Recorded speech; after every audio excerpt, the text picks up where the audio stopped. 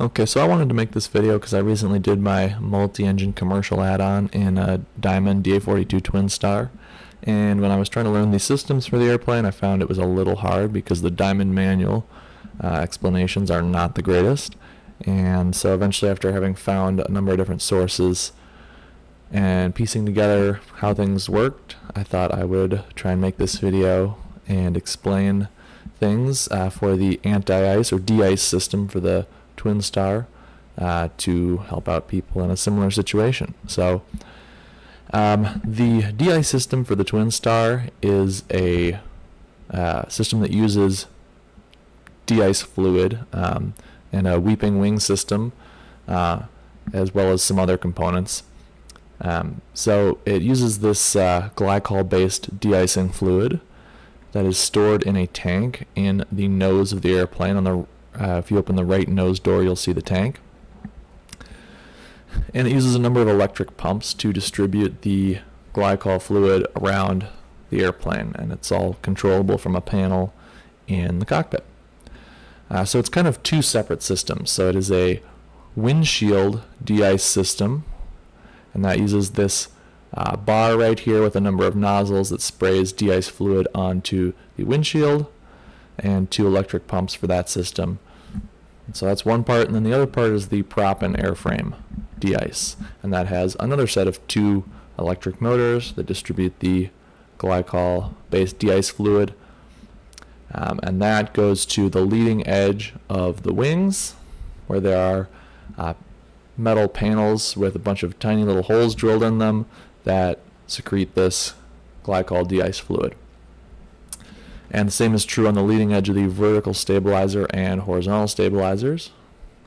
And then there are also these slinger rings in the prop hubs. And you can see right here that the prop has these small little tubes extending out of the prop hub. And when the prop spins and the system is turned on, de-ice fluid is slung out of those tubes and up along the leading edge of the prop to de-ice the prop. Alright, so I'll talk about the prop and airframe de-ice system first.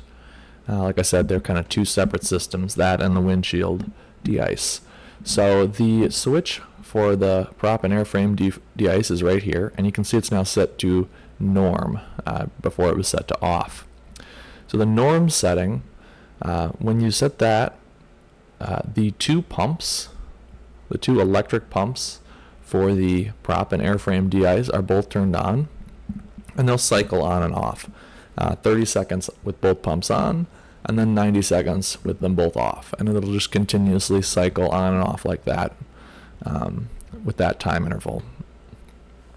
These lights here indicate the current setting you've selected, and so the white light comes on with the norm setting, showing that that's what you've selected. And so the two pumps take fluid from the tank and distribute it out, and it goes up into the prop hubs and is slung out onto the blades, and it also goes out the weeping wing panels in the leading edge of the wing, and it goes back and is distributed to the panels in the leading edge of the vertical and horizontal stabilizer. And with a full tank of the de-ice fluid, lasts about 2.5 hours on that norm setting. Okay, then if the norm setting is not enough, then you can set the switch to the high setting. In that case, the white light and this first orange light are both illuminated now.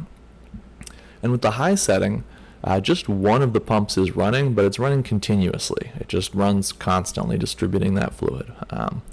And which pump it is that is going to be the one that runs, that is selected with this pump 1, pump 2 switch down here. This also has a function for the windshield de-ice, but in this case it chooses which of the pumps is going to be the active one when you have set this to high. So this is in high. In this case, pump 1 is selected. So pump 1 just runs continuously as long as you have it set to high. And in that case, with a full tank of fluid, you're going to last about an hour with that high setting for the airframe and prop de-ice. Alright, and then if the high setting is still not enough, there is one more step up. You can go to the max setting, but you'll notice there isn't a selection for that with this switch. The way you get it is by pushing this button right here. And once you push that, now you can see all three of these lights are on, showing that the max setting has been selected. And that lasts for about 2 minutes every time that you push that button. So it's not something you set on and then it just runs at that setting. You have to push it as long as you still want that. You keep pushing that every 2 minutes.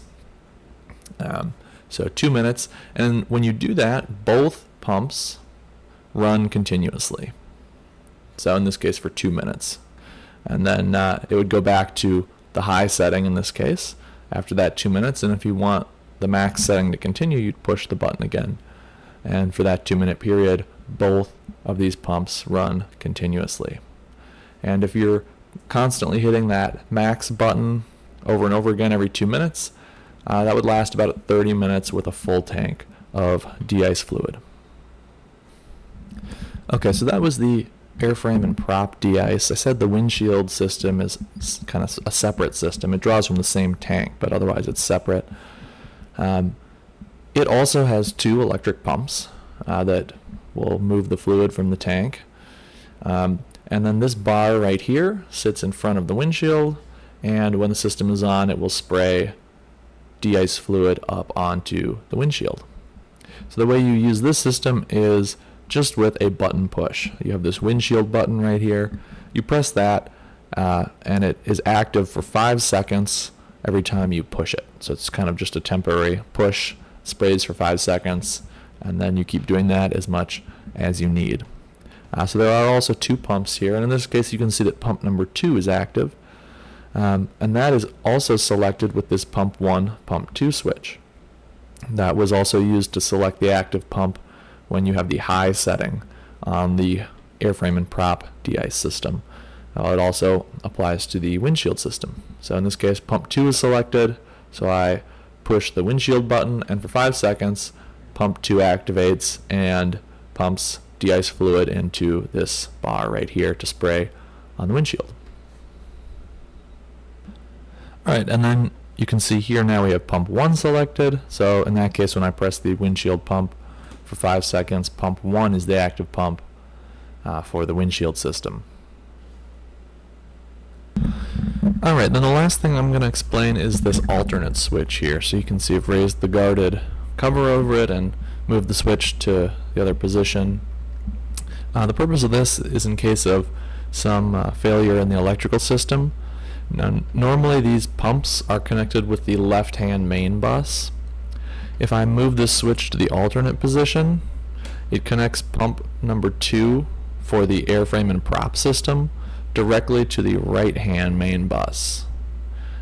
So in case this left one was failed, but you could still have some de-icing capability. And when you do that, it runs continuously in the high setting. So that pump is number 2 is just running continuously as if you had set it to high. And lastly, the ice light switch. There are lights in the engine nacelle that shine outward to illuminate the leading edge of the wing, so you can look for ice accumulation there. That's what this ice light switch does. And then the anon test setting tests some of the de-ice system related messages that could pop up on your screen.